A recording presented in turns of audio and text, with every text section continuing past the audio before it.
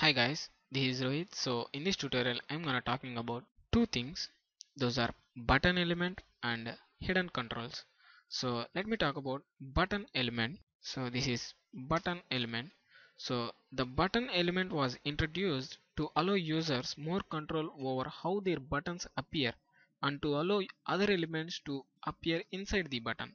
This means you can combine both text and images between these button.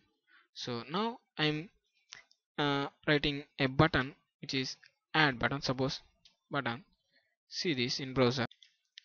So I have my button, add button. I want to insert an image inside this button. So to insert an image inside the button, I am going to use image element inside this button element. Now I'm using image element inside that button element. Image. Now I'm closing this. Now I'm giving the source. I'm inserting some small image, that is add image plus symbol, that is add dot jpg, which is in my root folder. So now save this and see this in browser. Now you can see an image is inserted inside the button. So that is it. Inserting images inside the button. And next thing I'm gonna talk about hidden controls. So now I'm gonna talk about something called hidden elements. So now I'm creating an input form element. I'm giving the type as hidden.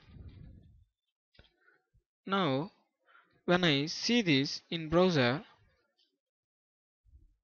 no, it doesn't display it on the browser. Why? Because I want it should not be displayed on the browser, but I can view this using view source. Here view source, and go to view source, you can see this here, input is hidden. So that is it. Why should we use these input as hidden, this type of controls in forms? So this form controls allows web page authors like website owners or web page creators, web page authors to add values to forms that users cannot see. For example, I'm the author of my website. I might use the hidden value, hidden field to indicate which page the user was on when they submitted a form. So that is why these input hidden controls are used in forms. So that's pretty much it for this tutorial. So in order to insert an image inside the button, you need to insert an image inside the button element and follows by the name of the button. And in order to create a hidden element in your browser, you need to give the input type value as hidden.